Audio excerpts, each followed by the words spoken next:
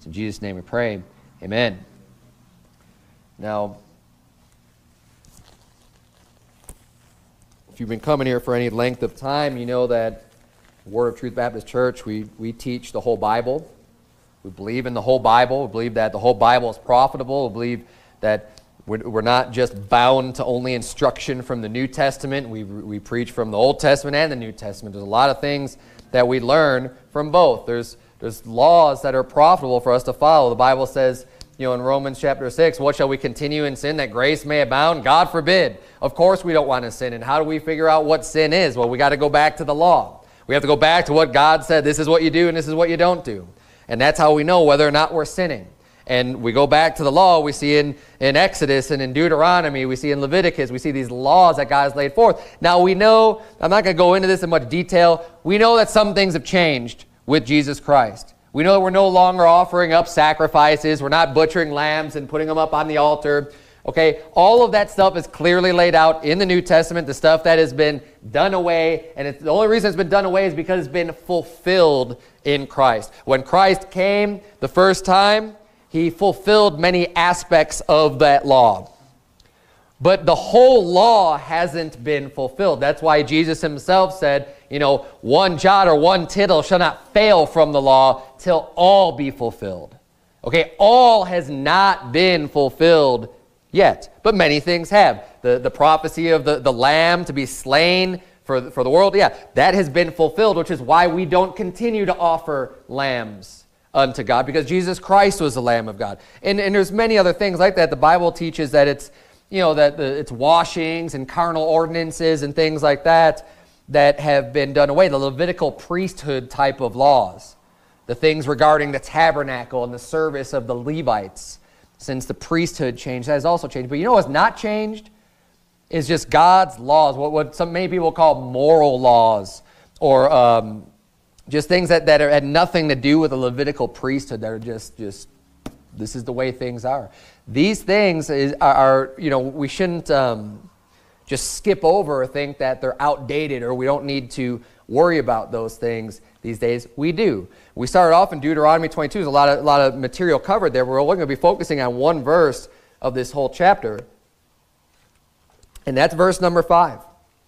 Verse number 5 says, "The woman shall not wear that which pertaineth unto a man, neither shall a man put on a woman's garment.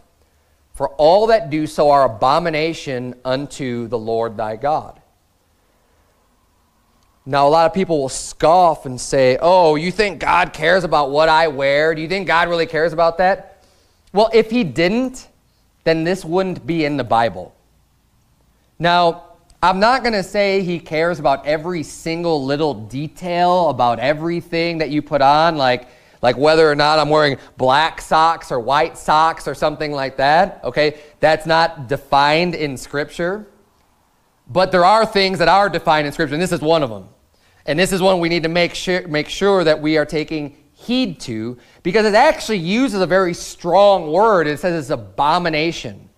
The word abomination means it's something that's hated by God. It's something that God really despises and he hates. He hates to see his creation. God created male and female. He created man and woman. He created Adam first out of the dust of the ground. He created Eve out of one of his ribs to be a partner, to be a help meet for Adam. And he created men and women differently, very differently. And this is something that I know I preach on kind of regularly, because I need to fight this culture that's trying to cram everyone into this androgynous type of person and using these, gender neutral terminology, and people want to be men wanting to be women and women wanting to be men and people wanting to just be non-gender, all these stupid terms that are being thrown out there that's just causing confusion instead of something that's just so basic and simple. You're either a man or a woman, a boy or a girl. It's very simple to understand the difference between the two. God has made us physically very different. Physically different, emotionally different, in so many different aspects, different from one another, yet complementary to one another. which is why he said that the man shall leave father and mother and cleave unto his wife, and they two shall be one flesh. Because God's design is for one man and one woman to join together in union in marriage. And his plan works. The way that he designed us anatomically works. A man and a woman fit together. That's the way it's supposed to be. Not a man and a man, not a woman and a woman. A man and a woman fit together. Now, there are so many differences between men and women, and you get this throughout Scripture. I'm not going to go too far into this point, but it would only make sense that since there are so many differences, that God would want men and women to dress different just to show the distinction. Hey, I'm a man or I'm a woman. The first thing I want to make you understand, or just help you understand, if you didn't know this already, is that God doesn't change. I've mentioned the fulfillment of part of his law as a difference between Old Testament and New Testament in the way that we practice, the way that we serve the Lord, the way that we worship, or the way that we, that we conduct ourselves in regards to service to the Lord. There have been a few changes that way, but it's really just because it's a matter of fulfillment. But God does not change. God himself, who God is, what God feels, what he thinks about things, he doesn't change. If God hated something in the past, if God called homosexuality an abomination in the past, guess what? He feels the same way about it today. If God felt that a woman wearing that which pertaineth unto a man, or a man putting on a woman's garment, is an abomination in the Old Testament, he still feels the same way about it today. God doesn't change about those things. He doesn't change. Like, we live in a world of all kinds of change, where the world just teaches you, cultures change. What people believe about different things change. But you know what? God does not change. That's why the Bible is eternal. It's timeless. You have people today who want to tell you, oh yeah, even within our own country, within the past few hundred years ago, people would be like, oh yeah, the Bible, that's the Word of God. We're going to stick by that. The culture was much more enriched by the Bible and would follow these principles. And we're going into a sermon tonight about false witnesses and punishments and stuff like that. You go back and look at the laws of like the colonies and the punishments.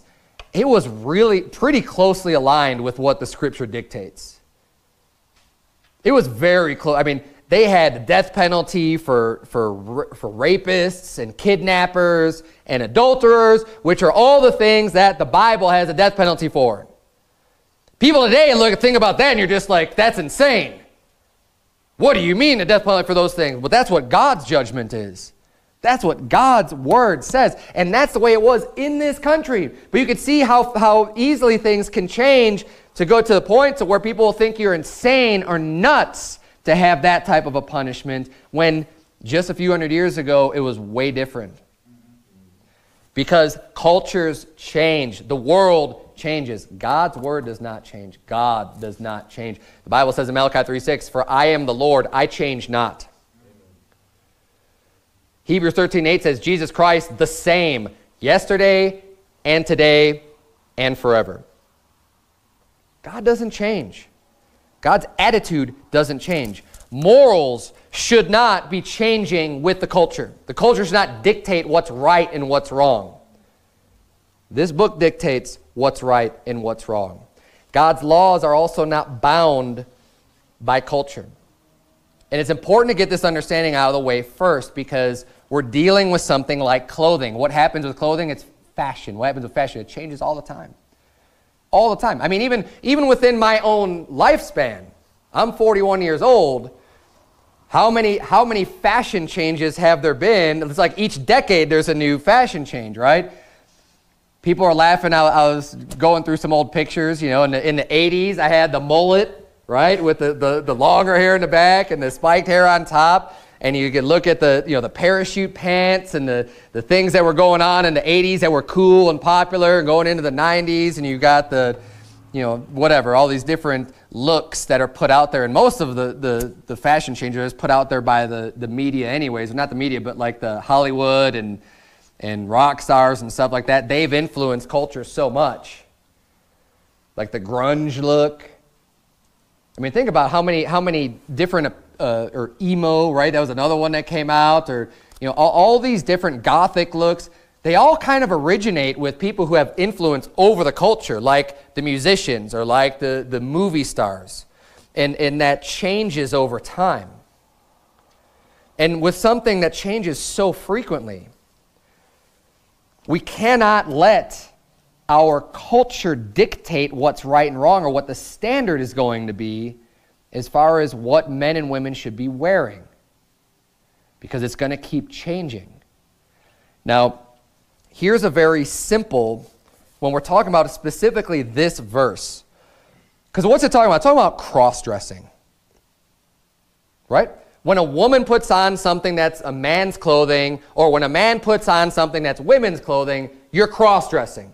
Now, this used to not be very difficult to understand.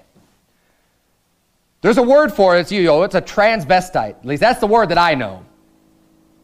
When there's a tranny or transvestite, that people would say, oh man, look at that, there's a tranny over there. What are they talking about? Usually what that is referring to is like a guy dressed up like a girl. That's kind of more common, that if someone were to call someone out as being a tranny or transvestite, they're usually talking about a man that's like dressed in a dress or something. Now, would anybody think that it's not cross-dressing if a man were to put on a dress, like a wedding dress or whatever? Even in our culture today, people can look at that still and say, yeah, that's cross-dressing. Does it really matter what type of a dress it is? Or are we still going to say, that's what women wear? Thankfully, we still are in a culture where people can get that and understand that, because it's going to make my point a little bit easier to make. What if we lived in a culture, though, what if fashion designers started making dresses for men? Which I think they might are already starting to do. I don't know for sure. I've seen things like that before. What if they start doing that? Maybe they make a camo dress, right? It's a real manly dress. What if the Hollywood stars all start wearing them? Would it then become acceptable for men to wear dresses? In our culture, it may. We're probably headed that way. But I bring this up to get you to think and understand, hey, look, no, there is something, when the Bible said, when God's word says, the woman shall not wear that which pertaineth to a man, neither shall a man put on a woman's garment. God has an idea of what belongs on a man and what belongs on a woman in order to even make this type of a statement. Since God doesn't change, I can guarantee you God's not saying, oh, well, that was wrong 100 years ago, but now it's just fine. Now something else is wrong, and just changing with the whole culture of what's right and what's wrong. Do you really think God's law and something that he hates is designed to just be real fluid and changing just all throughout history? Because I don't think that it is. If that were the case, then what would happen if you had a society or a culture where it was like this Star Trek type of generation where everyone's just wearing like a jumpsuit? Everyone's just wearing this one-piece garment. You say, well, there is neither men nor women's clothing. It's all just one thing. Well, is that a man's clothing? Is it a woman's clothing? I don't know. It's all just the same thing. Then does this verse just no longer apply at all? It's just completely making God's word of none effect. That's actually the mentality that the Pharisees had. That's what they did. The Bible says in Matthew 15:5, but ye say, whosoever shall say to his father or his mother, is a gift by whatsoever thou mightest be profited by me, and honor not his father or his mother, ye shall be free. Thus have ye made the commandment of God of none effect by your tradition. If our culture comes up with some tradition of what men and women should be wearing, as far as just, well, it's just an androgynous one-piece outfit, what they're doing is then trying to make God's law of none effect. But see, God's going to hate that too. Because there are garments that are associated with women, and there's garments that are associated with men, and they have been all throughout history. It's never been extremely difficult to understand. But what happens is when we live in a society or culture that's been pushing one way for a super long period of time, and maybe people have been ignorant about this, or you grow up just living a certain way, and you haven't even heard this explained, it might be difficult to really connect all the dots and put it together. Okay, but it shouldn't be that hard. It's so simple that it's still used to differentiate men and women's bathrooms. If you were to go to the bathroom anywhere pretty much in the world, and you want to know which bathroom should I use, all you have to do is look at the picture. And what are you going to see on the picture? You're going to see one room that has a little stick figure, right? A little round head and little kind of round arms and round legs. But what are you going to see? Kind of like a triangle near the bottom, right? And what are you going to see on the other one? You're going to see another little stick figure, a circle head, rounded arms, and you're going to see both legs. Right? I mean, am I wrong? Is that not what you see when you go to just use a restroom? You're visually differentiating men and women by what they're wearing. That's how you decide which restroom to use. It's common sense, yet in today's world, what I'm going to be preaching, because I haven't even gotten that specific yet, is just people get nuts over this. And I'm going to get all kinds of hate over this. Because I'm going to show you from the Bible that women specifically should not be wearing pants. There, I said it. That's exactly what I'm going to be preaching on. Just as much as men should not be wearing dresses. But see, there's not as much of a problem today with men wearing dresses. It's still not socially acceptable. But beware, because it probably will be. As this country continues to get more and more wicked and just away from Scripture. Because what's stopping it? And let me give you a little bit of history, too, about women wearing pants. I don't have this written down. I preached on this before. You know that most of the fashion designers anyways in this world are sodomites? But there was specifically one sodomite that just died and went to hell about 5 years ago. I think it was 5 years ago, somewhere around there. He was known in his, in their remembrance of him. It says he was the one that's known for putting women in pants. He was known for that. Why? Because prior to that guy kind of pushing this fashion and getting it into Hollywood and getting in front of everybody's eyes, women didn't wear pants. They wore skirts and dresses. But this guy, he's just propped up as being, this is the guy that put women in pants. And it's a sodomite, a God hater. Just let that sink in. But see, we can even get, without using just common sense, God still gives us pretty good indication on what men should be wearing. And specifically, he gives us every, turn if you would to Exodus 28. And we're also going to look at Leviticus 16. Because there are references to men and what they wear in the Bible and what it calls it.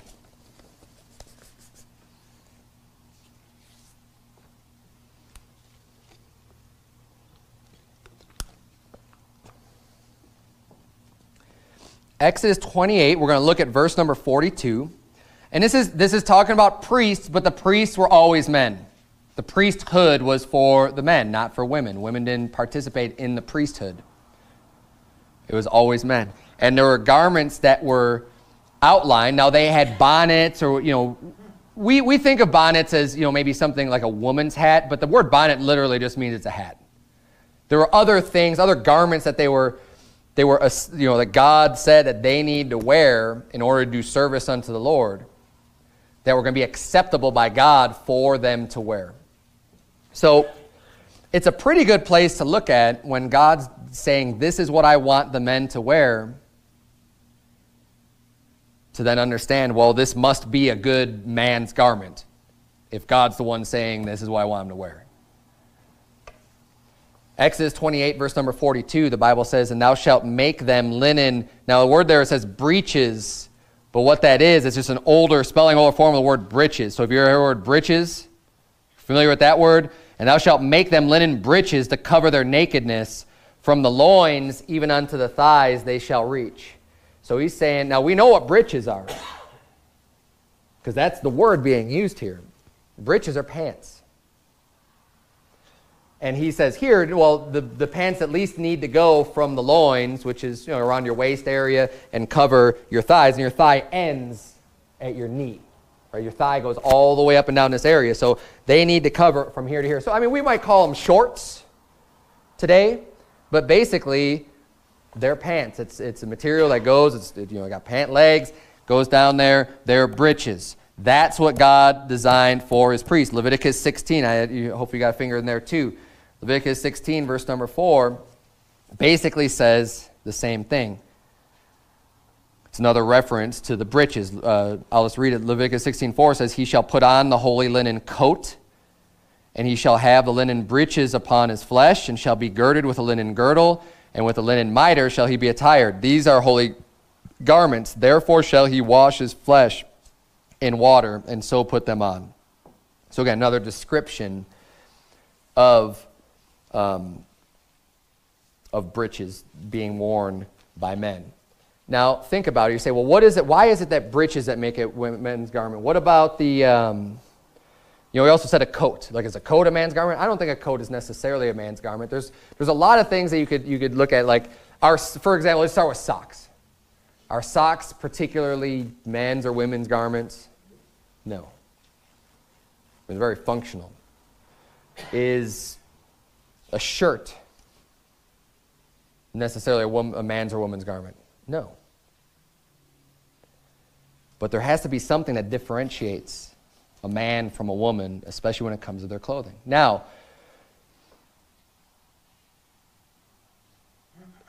there are things that I think we should stay away from, but I don't. When it's talking about a man's, because it uses the word garment in the law, so it's an article of clothing.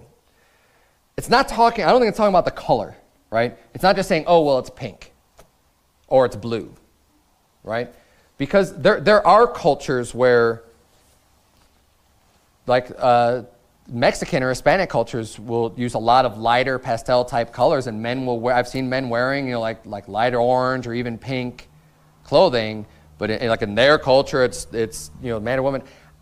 I can't find anything in Scripture that says anything about color being the distinguishing factor. Now, we ought to understand the spirit of the law also. I think the spirit of the law is that God's putting a difference between men and women. Just like you could find the same spirit in 1 Corinthians 11 when it talks about the length of your hair. The Bible says that doth not nature itself teach you that if a man have long hair, it's a shame? But that hair is given the hair is given a woman for her glory. I mean, that's what his word says. So you start seeing these differences, and I think the spirit of God's law is he's saying, I want there to be differences. I want you to be able to tell and distinguish between a man and a woman. I made them different. They have different roles, different jobs, different functions, and they are different from each other. He values them both equally. Men and women are valued the same. God loves women. He loves men. He made them both. But their roles are different. Their function is different. And I covered this last week on a Mother's Day sermon, but when we're talking about women's job and raising children and stuff, that's a very important job. It's a very valuable job. It's extremely important. It's not something that should be demeaned or looked down upon. Just because a man is going out and working hard and earning money to support the family doesn't make that better than the woman's job of keeping things running at home and raising children and stuff. They're just very different from one another. You can't say that one's better than the other. Just as much as any of the tools that you use or instruments that you have, they all perform different jobs. One's not better than another. They're just different. And God wants there to be a difference. So we ought to make sure that when we are, even getting dressed, that we're not abominable unto God, that he's not hating the way that we look because we're making ourselves look too much like the other gender. Now, I've heard this argument before, and I'm going to address it. So what about when the Bible mentions men with skirts? What about that? So in our modern vernacular, when you hear the word skirt, what you typically think of is a woman wearing a shorter dress, right? Going from the waist just down to her knees-ish area, whatever. I mean, now they're going way up smaller, but just kind of this round little thing, right? That's what we typically think of for the word skirt. But I'm going to actually give you the definition just that I pulled offline. Because it's actually not that hard. The word skirt isn't just solely about that type of piece of garment. That's actually not even the primary definition. Skirt just means the lower part of like a garment or something. Even think about this. Think about the word the outskirts of town. What are you talking about? The outer region in an area. It's the frill or that section that's on the outer elements. Those are outskirts. So that word skirt literally means it's just the lower portion. So here's a definition though, I'll just give you this from dictionary.com. Number one is the part of a gown, dress, slip, or coat. Right? Remember we saw the priests were dressed with coats. Any of those things that extends downward from the waist. So I'm wearing a coat right now. Here's the skirt of my coat. Now, would you say Pastor Berzins is wearing a skirt? No. But what if I were to say, I'm going to cover you with my skirt? What if one of my children came up here and they come up to about my waist? So I'm going to cover them with my skirt. I could put this around them and cover them. But that doesn't mean I'm wearing a woman's skirt. Would anyone say I'm wearing women's clothes today? Good, I hope not. That would be really weird. No. So the word skirt literally just means the lower part. And this becomes obvious that this is the biblical use of the word. I'm going to give you some of the examples too, because it's what it is people just not wanting to accept the Bible just for what it teaches, and they're trying to find some loophole or some, oh yeah, you say that's women's clothes. What about these men wearing skirts in the Bible? They weren't wearing skirts the way that you're talking about them. 1 Samuel chapter 15. Turn if you would to 1 Samuel 24, because there's a few verses in there. But 1 Samuel 15, verse number 27, the Bible says, and as Samuel turned about to go away, this is talking about with him and King Saul. Samuel was turning away from Saul. So and as Samuel turned about to go away, he laid hold upon the skirt of his mantle, and it rent. The skirt of his mantle. What's his mantle? Is like his shirt. It's an upper covering for your body. And he laid hold on the skirt of that, on the end of that, and he tore off part of it. And just the fact that it says skirt of his mantle, it's referring to a different article of clothing in just a particular section of it, the skirt of the mantle. 1 Samuel 24, look at verse number 4. The Bible says, and the men of David said unto him, behold, the day of which the Lord said unto thee, behold, I will deliver thine enemy into thine hand, that thou mayest do to him as it shall seem good unto thee. Then David arose and cut off the skirt of Saul's robe privily. So what was Saul wearing? A robe. What did David do? He cut off the skirt of the robe. He cut off a little piece from the bottom of his robe. Verse number 5, and it came to pass afterward that David's heart smote him because he had cut off Saul's skirt. So what people want to do is look at verse number 5 and see, yeah, see, Saul was wearing a skirt. He cut off the Saul's skirt. No. He cut off the skirt of his robe, the lower portion of his robe. And then in verse number 11, the Bible says, moreover, my father, see the skirt of thy robe in my hand, for in that I cut off the skirt of thy robe and killed thee not. Know that, it's obvious what the Bible is using that word skirt as in Scripture. It's talking about a lower portion. So don't let that bother you when people want to say, oh, well, if you think that, and this is where people might want to justify wearing kilts. Because we got a Scottish culture that thinks it's just fine for men to be wearing what we know as skirts. And I think that's wrong. Amen. I think that's an abomination. I don't care what the culture says. I don't care if they're wearing bagpipes and dressed up in a certain way and it's, oh, this is our heritage. They're wearing skirts. God doesn't think that's okay. I'll tell you what else I don't think is okay. On October 31st, for men to just think it's funny to go up and get dressed in a dress and go out and go to some party because you think, ha, ha, ha, I'm going to dress as a woman. God hates that. Amen. He thinks that's an abomination.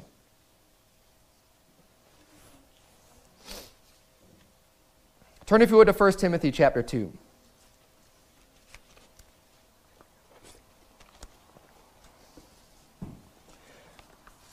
But see, when we read the Bible, we have to get our hearts right. We have to be able to look at Scripture and say, how can I be pleasing in the sight of the Lord and not hated in the sight of the Lord? And when you read a verse like that, I mean, just apply it to yourself. We don't have rules in this church, especially when it comes to just like dress. You are welcome, to wear what you'd like to wear.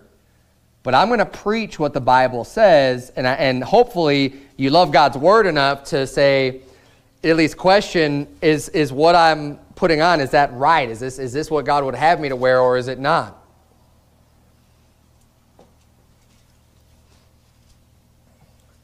And God's word needs to be applied to the day that we live in. Now, the Bible does not specifically mention garments worn by women like it does with the priests. But it does mention this in 1 Timothy chapter 2. Look at verse number 9.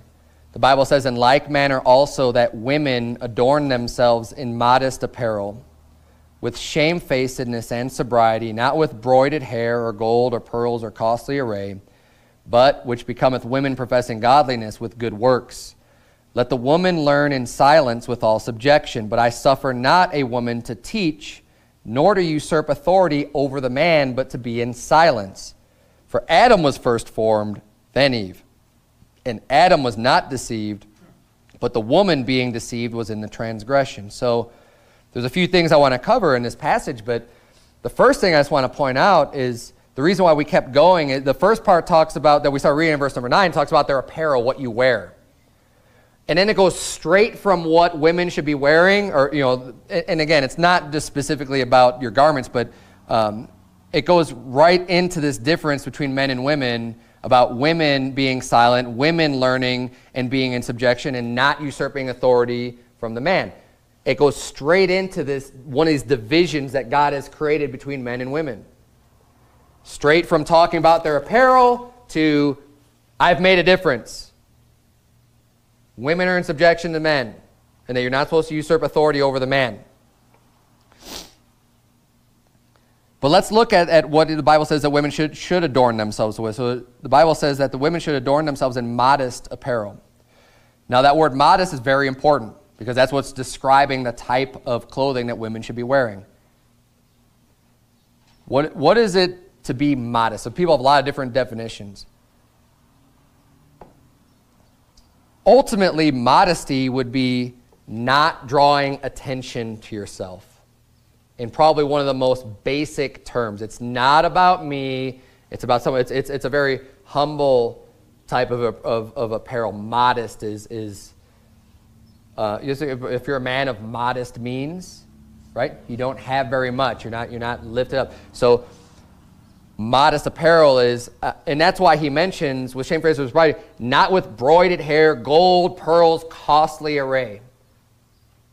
See, the first thing that I think most people think of, I know I think of when you hear just modest clothing, the first thing you think of is the low-cut tops, right? Or the really short skirts and dresses and things where that's just real tight, form-fitting, where it's not leaving anything to imagination and you're pretty much just showing off your body. Of course, that is immodest. That is not modest to be putting your body out on display like that. But why is it not modest? Because it's drawing attention to you. Because when women wear the low-cut tops, you know what it does? It draws eyes to that. It does. You say, oh, well, you know, people today want to say, oh, well, it shouldn't be like that. Oh, well, you know what? That's the way it is. And if you're going to obey the Bible says that you should dress modestly, not drawing that attention to yourself. The same way it says, you know, don't be dressing up real fancy and flashy, right? Just because maybe you can have a nice, you know, top going way up here, and you can be dressed down here, but you're wearing all these sequins and flashy stuff and glitter and everything else just done up to make everybody look at you. And that's not modest either. Both things need to be considered. How much you're revealing of yourself, of your own flesh, your own body, as well as what you're putting on to make people look at you. But see, here's where these are the principles. These are the basics. The rest is up to you. You've got freedom. You've got liberty to wear, you know, basically what you want to wear. God's just saying, look, if you're a man, just wear men's clothing. And if you're a woman, wear woman's clothing. If you're a woman, just be modest.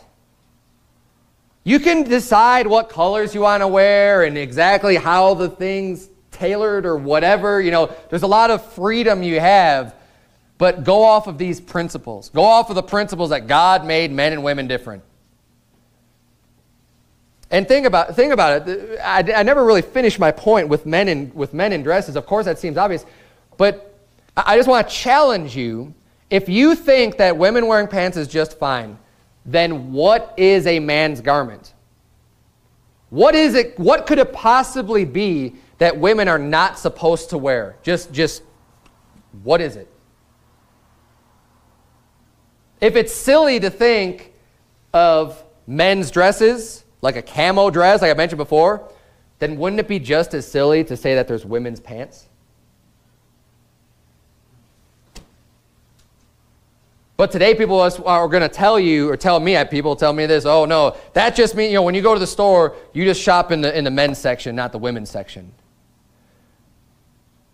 How much difference is there really between men's pants and women's pants? The way it fits your body? It's the same garment. It's the same piece of clothing. But you have to ask yourself that question, and what is it? As a woman, what should I not be wearing? What is it that pertains to a man where you could just say that's a man's clothing? What else could it be? Because it's not going to be the socks. It's not going to be the undergarments, because that's not even that important. You know, it's what people see on the outside. That's what is going to matter. God does care about the way that we dress. Now, it isn't something that's just, you know, over and over and over again, God's just talking about what you wear. It's actually only in a couple of verses where it's referring to how we're dressed. So I don't just preach on this all the time, but you know what's in the Bible, I'm going to preach on it. And it's actually more of a problem today than it has been in other eras, because we've got people cross-dressing, and I think oftentimes people don't even realize it. And one of the reasons this church exists is it exists for people like me and for people like you, that we love God, we love God's word, and hey, if I'm doing something wrong, if I'm in sin, I want to know about it. I don't want to just be kept in the dark over it and just be abominable in the sight of God every day. I'd rather just know about it. It may sting a little bit, it may hurt a little bit to hear it, but I'd rather get right than just keep continuing going off and just doing the same old thing that God is mad at. Let me know where I'm wrong. And we need to have that type of a heart with God, just looking at his word, say, God, I know I'm not perfect, so please help me to try to find more of my flaws. That's the attitude we need to have. That's a good attitude that's going to keep you in church and keep you going strong and just get you on that right path. You get blessed by God by having that attitude, being willing to change and just willing to accept what God's word says. And I don't preach these things because I hate women. I don't preach these things because I hate anyone individually. I preach these things because I care about you. That's why. I mean, that's my motivation. You know, sometimes I yell and rant and scream and say it's wicked and everything else, but it's for your benefit. It's not because like, oh, I can't believe so-and-so is wearing it. You know, that's not the point. The point is I'm here to try to help. And as someone who's read the Bible many, many times and I've seen these things, I'm trying to share that with you and just share this understanding. You do what you want with it. The way you dress, though, is important. It says something about you. Turn, if you would, to James chapter 2. It's the last place I'll have you turn. Proverbs 7:10 says, "And behold, there met him a woman with the attire of an harlot and subtle of heart." What you wear is an indicator of who you are. Now, that verse I just quoted you, Proverbs 7:10, it didn't say that the woman was necessarily an harlot, but it said that she was dressed with the attire of an harlot. So what that means is that there is a certain way that a harlot or a hooker or a prostitute dresses. There's a way that they look. And it's known by pretty much everybody. If I just say, imagine what a prostitute would look like, in your mind, we'd all probably come up with something pretty similar. Probably not wearing very much clothing at all. Probably being pretty flashy and exposed. Why? Because she's trying to gain her means of income and just seduce men to paying her to lay with her. Which is just extremely wicked. But if that's the way a harlot looks, is that the way that you want to look? And this is just one example. There's plenty of other examples you can use. I mean, it's not that hard. What does a thug or a gangster look like? Well, do you think that's the way that you as a Christian should look like? And you just just think about different types of people and what they're going to look like and say, oh, that's stereotypical. Oh, don't judge me. Well, look, the stereotypes are usually there for a reason anyways. Now, what I'm going to show you here is that it still is what is most important is what's on the inside. Absolutely, that is more important than what's on the outside. But what I'm teaching this morning is that the outside still does matter. What Jesus said was, about the outside of the platter. He says, well, cleanse that first which is inside, that the outside may also be clean. So he says, first take care of the heart. First take care of the inside. Yes, that is most important. Let's get that settled first. Let's get our heart right with God. Let's get that cleansed. Let's get that right. And then we can start moving outward and focusing on the outward stuff. But see, this outward stuff should be very easy.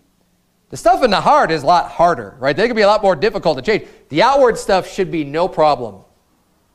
Because ultimately, does it really matter? Anyway, to you, like, would you really want to cling to, as a man, do you really want to cling to being able to wear that dress, or as a woman being able to wear those pants, or as a man, I really want to just be able to have my hair just really long. Like, what does it really matter? Does it really matter to you? I mean, if it does, then you need to focus on the heart. Because I don't know about you, but it doesn't matter to me. If God's telling me to do, this is the way He wants me to be, then in my heart, that's what I want to do. Now, we still have the sinful flesh. I'm not saying I'm perfect, but in my heart, I'm going to say, yeah, I want to do that. Yeah, I want to change. Yeah, I want to be what you want me to be, God.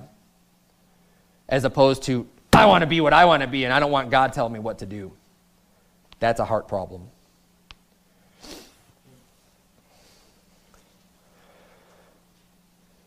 But this last passage in James chapter 2 will kind of help to illustrate this point a little bit. When it comes to receiving people at church especially, we shouldn't be partial to how well dressed they are, or if they line up to our standards of what we believe, because I'm teaching standards. I believe that men wearing dresses and women wearing pants is cross-dressing, and that's not what we should be wearing. But you know what? When someone comes into church, I'm going to greet them.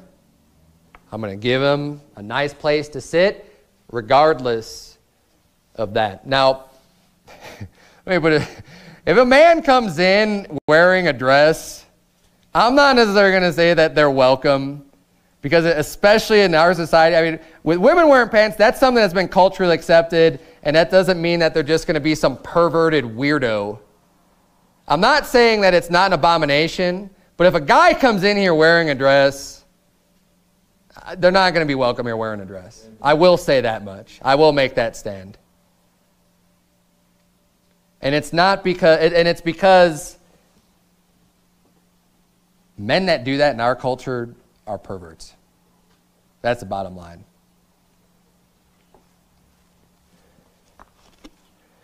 They would have to, if they were just seriously confused somehow, I don't know how, or they came from somewhere where like men wore dresses, then I would have a talk with them. But that would just be weird. But look at James chapter 2, because this is talking about someone who comes in who's kind of rich and has a lot of money, and someone who's poor that comes in, right?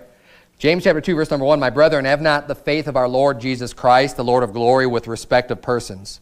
For if there come unto your assembly a man with a gold ring and goodly apparel, and there come in also a poor man in vile raiment, and ye have respect to him that weareth the gay clothing, gay just means happy or bright, and then say unto him, sit thou here in a good place, and say to the poor, stand thou there, or sit here under my footstool, are you not then partial in yourselves, and are become judges of evil thoughts? Hearken, my beloved brethren, hath not God chosen the poor of this world rich in faith and heirs of the kingdom which he hath promised to them that love him? So just saying, don't, just because someone comes in looking real nice and fancy, and, it looks like they have a lot of money, they're not going to get any preferential treatment over someone that comes in that is obviously poor and doesn't have a lot of means, and they're not maybe dressed as fancy as the person who's got a lot of money. And he's actually rebuking them, saying, look, the chapter continues on to saying, don't rich man oppress you? Like why would you even bother to give more regard to the person with more money? Isn't that usually the person who's going to be afflicting you and oppressing you anyways? And the poor, God's chosen, they're rich in faith, and spiritually speaking, the poor is probably going to be more esteemed by God anyways. And that's why he's saying, don't become this respecter of persons where you're allowing the way they appear financially to influence how you treat them, especially in church. So we get someone coming in and they're down on their luck or whatever, and maybe their clothes are a little tattered, or maybe what.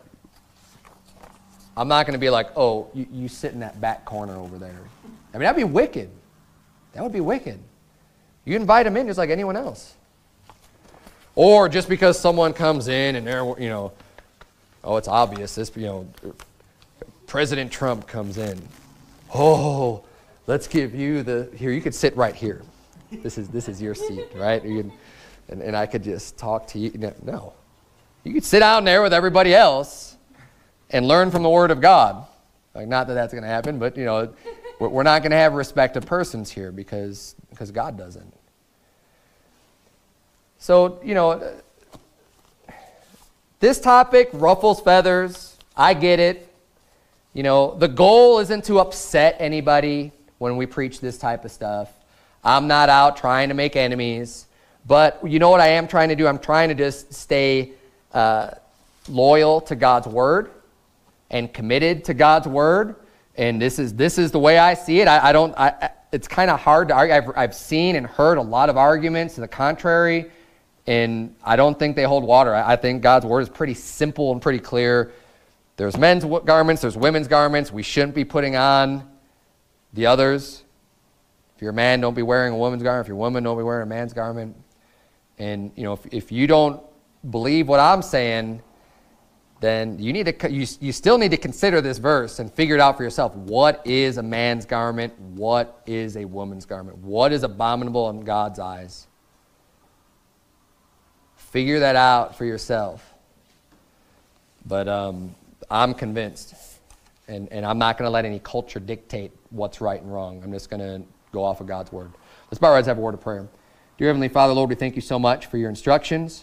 Pray that you please help us to have the right hearts and minds, attitudes towards your Word, and that we would all be willing to make the changes necessary. It is to be more in line with your Word. God, I pray for myself. I pray that you please help me to become aware of all of the areas where I'm flawed, and that you wouldn't keep those secret from me, and help me to be able to teach your words in the proper spirit, and that you would just help us all to be able to grow and to become better Christians, to be more conformed unto the image of your Son, in whose name we pray.